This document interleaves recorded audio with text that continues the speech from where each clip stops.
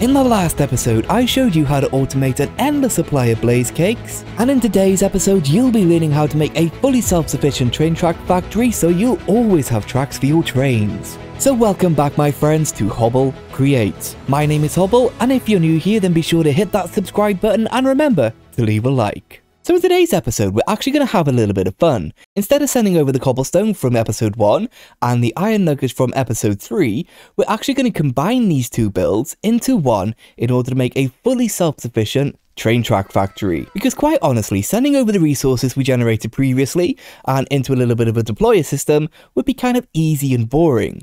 So let's make things interesting. So we're going to start off with a conveyor belt that is 5 blocks long. On the third block from the right, we're going to add in a mechanical press.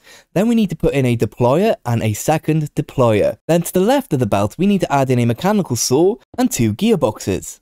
Now temporarily, we're going to add some power into our belt. That way, when we're building, we can actually make sure all of the rotations are going in the correct direction. But to make this factory self-sufficient, we're going to be swapping this out later for a windmill.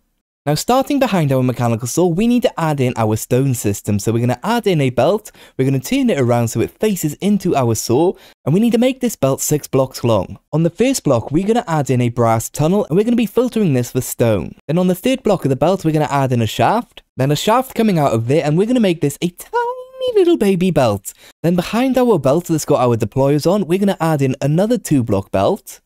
And because of the way that tunnels work, we're actually going to add a filter to this belt here that's going to be anything that isn't stone. Then where these 2 belts start, we're going to add in one more set of brass tunnels. Now we're going to make ourselves a quick and cheeky cobblestone generator. So on our belt with our 2 brass tunnels, we're going to leave a 1-block gap and we're going to add in 2 chutes. On those chutes, we're going to add in 2 placeholder cobblestone. On top of those cobblestone, we need to add in 2 mechanical drills. Now on the left hand side of our build, we're going to add in 2 blocks down the bottom here. We need to make a bit of a chamber for our water. However, it's going to be quite close to our lava, so it might be worth doing non-flammable blocks. So we've got our 2 blocks down here. We need to add 4 blocks to one side, 4 blocks to the other side, 4 blocks to the back, twice. Then on the other side, on our chute, we're going to add in our 2 blocks, then 3 blocks on one side, 3 blocks on the other, and 3 blocks twice on the back. Then on these top blocks on the left, we need to add in 2 lava sources, and on the right, we need to add in 2 water sources. And that's cobblestone sorted. So on the front now, where we've got our 2 gearboxes, we're going to add in another gearbox here, then a shaft, and then finally, one more gearbox. That's going to supply rotation to the belts we've got at the back. Now don't power your mechanical drills just yet, because otherwise you're going to have cobblestone spewing everywhere. But what we can do is to make this a little bit more lossless, we can just add in 3 blocks to the front here, and 3 blocks around the back. That's just going to mean that our cobblestone has got more chance to reach our chutes. Now before we forget, why don't we grab ourselves a stone slab, come down to our mechanical saw and set the filter to only make stone slabs. So for the stone section now, there's only one more thing we need to add. We need to turn this cobblestone into regular stone, and we're going to do this in this tiny little gap right here. So next to our gearbox, we need to add in 2 non-flammable blocks, and on this closest block, we're going to add in an encased fan.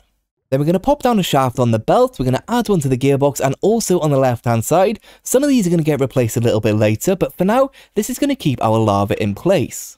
Then to power this fan, we need to add a shaft into our gearbox here, add a gearbox onto the end, a vertical gearbox, and another vertical gearbox. Then on the belt next to our shaft, we're going to add in a non-flammable block that's just going to stop us from getting burnt by the flames.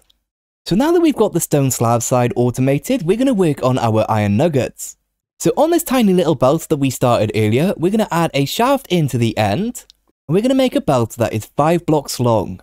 And next to our double brass tunnels, we're going to add in a gearbox and a shaft into this belt. That's going to give us the rotation. Now we need to add in some crushing wheels. We're going to throw a shaft into the belt here, add 2 vertical gearboxes, and then on those gearboxes, we're going to pop down 2 crushing wheels. At the end of that belt, we're going to add in a temporary block. Then we need to build ourselves a nice big 3x3 item vault. Making sure not to forget to add in our funnel that goes into this item vault. And we can remove the temporary block. So now that we're generating gravel, we need to build a quick system that is going to wash that gravel into iron nuggets. So above our latest funnel, we're going to add in a shaft that goes next to it. That way we can make ourselves a belt. All of our gravel is going to come out of this funnel. And then at the end of this tiny belt, we're going to add in 2 permanent blocks. The block on the left needs an encased fan, and later on we'll come back and add a water block here, which will act as our washer. And then once the gravel has been washed, we'll have iron nuggets and flints just waiting on this belt. So why don't we go ahead and set up a system now to pick those up. So above our crushing wheel, we're going to leave a 1 block gap, and then up here, we're going to add in an item vault. Now you need to be quick because we're going to remove this permanent block here, and we're going to add in another item vault, and then 2 on the top of that to make a nice 2x2 item vault. And the reason we've gone for 2x2 is on the back, we can add in a brass funnel, and we can say that all of our flint is going to get dumped into this lava. Then we're going to make ourselves a normal filter with some gravel in. We're going to set it to deny. Then on our item vault, we're going to add in a brass funnel, and we're going to throw that filter in to say pick up anything that isn't gravel. But don't worry, my friends, we're almost done. I know it's a lot, but we're almost at the point now where we can generate train tracks from nothing, which is fun. Now to give power to our mini belt, we're going to come to the belt below it, add in a vertical gearbox, a shaft, and another vertical gearbox. That's going to give us our rotation. Then we're going to do the same for our encased fan. We need to add in a vertical gearbox and a shaft. Then we're going to come around to the side because we need to add in a vertical gearbox that's going to allow us to connect to our mechanical press. Another vertical gearbox on the top, and finally, a regular gearbox. And then while we're here, add in a gearbox to power your press and your deployers. Now all that's left to do is actually get those iron nuggets into our deployers. So right below our item vault, we're going to add in a depot.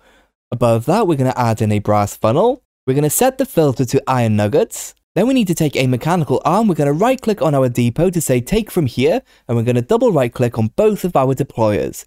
We're just going to pop it down on this block here that we put down to stop ourselves from getting burnt.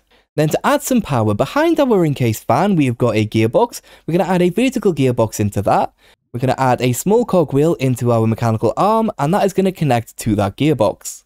Then on the other side of our encased fan, we're going to add in 2 shafts. We're going to remove the bottom one. This could honestly be any block. This is just something to stop the water from spilling out, which we can actually go ahead and throw in now. But now that we should have all of our systems up and running, we can actually go ahead and give this a test run. So we're going to add some encased chain drives to the top of our drills, and we're going to make it 4 blocks longer, but on the 4th block, we're going to change the orientation. That's because on the other side, then we can add a vertical gearbox in over here and then a regular shaft, and we now have cobblestone being generated. That then goes down onto the belt. 1 cobblestone gets cooked, another one makes its way over to the crushing wheels, gets crushed down into gravel, that gravel then gets washed, and that one turned into flint, so that got automatically dumped into our lava. Now what we need to do is, on the side of our mechanical arm, we need to scroll this down to forced round robin.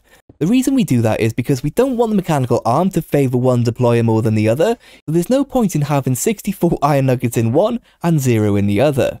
Now as you can see, we have generated some train tracks. It did just get dropped on the floor, so let's go ahead and add in a nice 2x2 item vault. We're going to go ahead and throw on a funnel, and we have fully automated train tracks. Now it's time to actually make this fully self-sufficient, and we're going to add in a bit of a windmill. So moving around the back of the machine where we've got our cobblestone being generated, we're going to throw down a gearbox coming off of this belt. We're going to add 2 shafts, and then on the end of there, we're going to throw down another gearbox. On this gearbox, we need to add in a clutch. This is where we're going to actually turn our machine on and off using a stockpile switch. That way we're not generating cobblestone when we don't actually need cobblestone because our storage is full. It's a good lag control measure. We may as well turn the machine off if we don't actually need it. On the side of our clutch, we're going to pop down a rotational speed controller. We're going to connect in a large cogwheel. Coming off of that large cogwheel, we need a gearbox, and then finally a windmill bearing. And now we need to build ourselves quite a chunky windmill.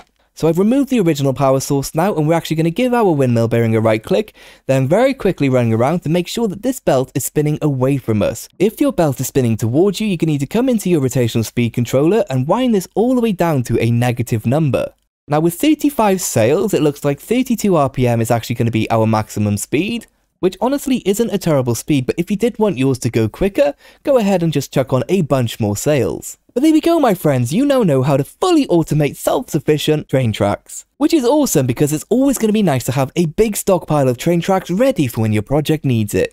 So if you did enjoy yourself and you learned something new, then be sure to hit that subscribe button, as you are not going to want to miss the next episode. Thank you so much for watching, and I shall see you in the next one. Bye bye guys.